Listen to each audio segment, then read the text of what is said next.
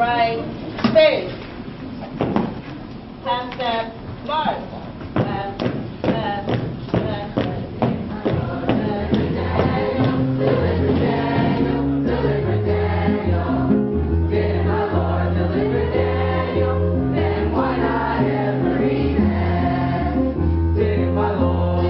In January, we sent a message to Governor Spitzer and placed a call to action. Thankfully, Governor Spitzer kept his word and has started the ball moving toward addressing this long-term funding problem that we have in the state.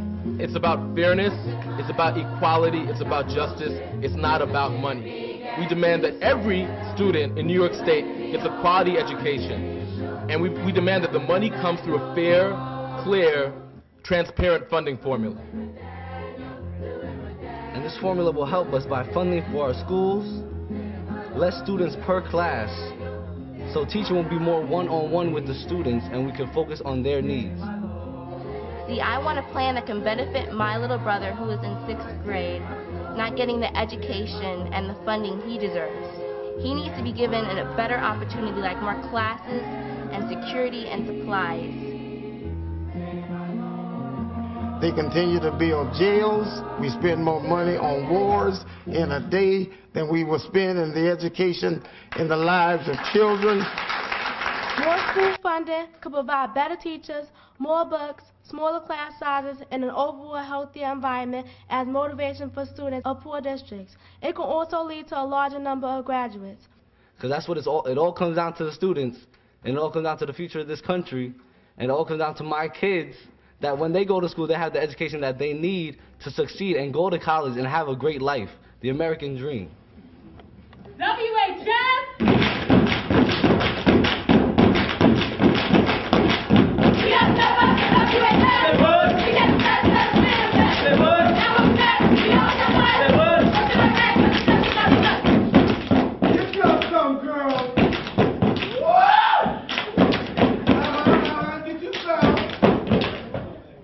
I would just like to inform you all that we did invite Senator Johnson and Trunzo, but regrettably they aren't here.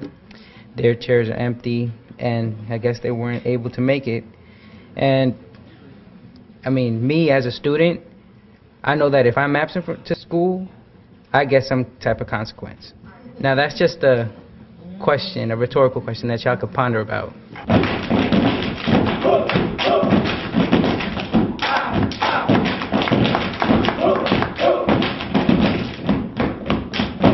Question for you. Has your child ever had to read an important passage for class from a textbook that has not been updated within the past 2 decades? Or has pages ripped out with nothing left but writing all over the other remaining pages?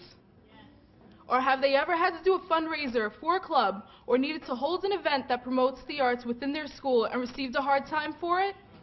I know the concert choir definitely has, many times. I want to go to Harvard, I want to go to Yale, I want to go to Columbia University, and I have to deal with gangs. We ain't done yet! In the winter, our classrooms are about 42 degrees. We've actually checked. Even in today's age and society, how could it possibly be that people are still afraid to let other children succeed and be on an equal playing field with other children? We're still being held back. And to think about that today, to me, is scary, because it sends a clear message. But we can change that message. We can start here today, tonight, by joining together as we have done and as we will continue to do it. I thought we had got out of that age 35, 38 years ago. But apparently, look at the buildings that we're in. Look at the buildings that they're in. And again, we're looking for equality. We're looking for fairness. We're not asking for more than we deserve. We're just asking to be treated equal. Together, we can make an historic change in the way schools are funded in New York to bring equality. Bring it back now! We need a plan that will last for years. You can't touch this, or this, or this, or this, or this. Holla.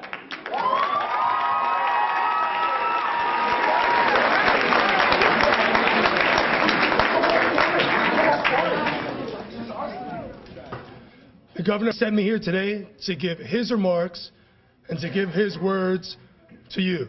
So just indulge me for a second while I read his words. I want to recognize the Campaign for Fiscal Equity and the Alliance for Quality Education for their staunch commitment to the education of the children of this state. And I want to salute all of you assembled here today. Thank you for joining this great crusade. Your involvement is critically important because it allows our elected representatives to see that the people who elected them support this great educational movement. We need smaller class sizes, better middle and high schools, and so much more. I have proposed $1.4 billion more for education spending in the state, and I propose directing 80% of that new spending to the state's high-needs school districts.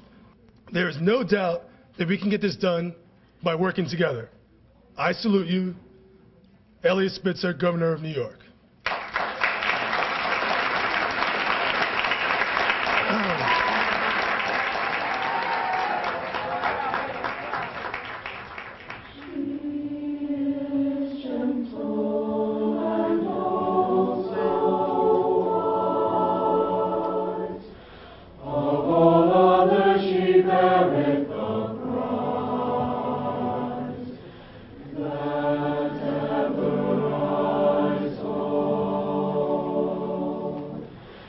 $7 billion. Now that's a lot, but like Maurice said, it's not about the money, it's about equality.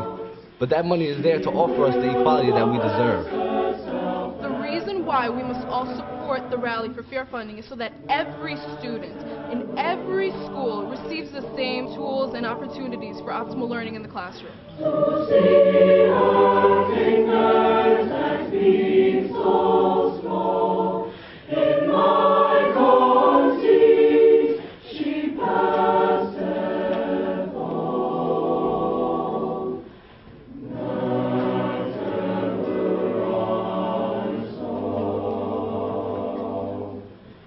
that ever I saw.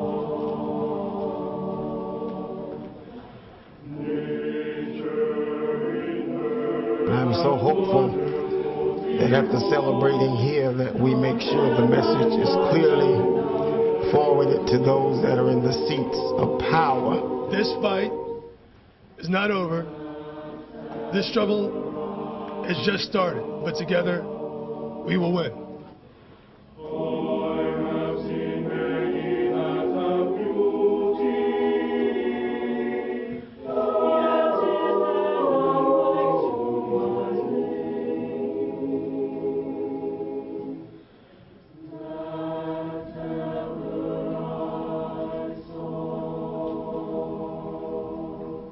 Motivate me to become more than just a pencil by providing me with a quality education and a safe environment.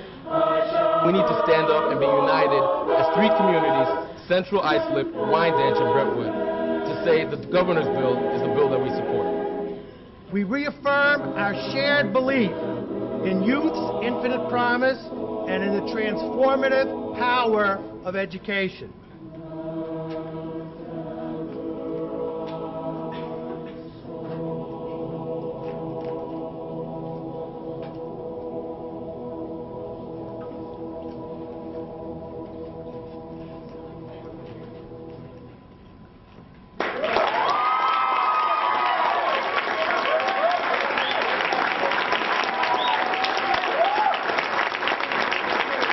Thank you for coming out. Let's thank the senators for coming out tonight. All right.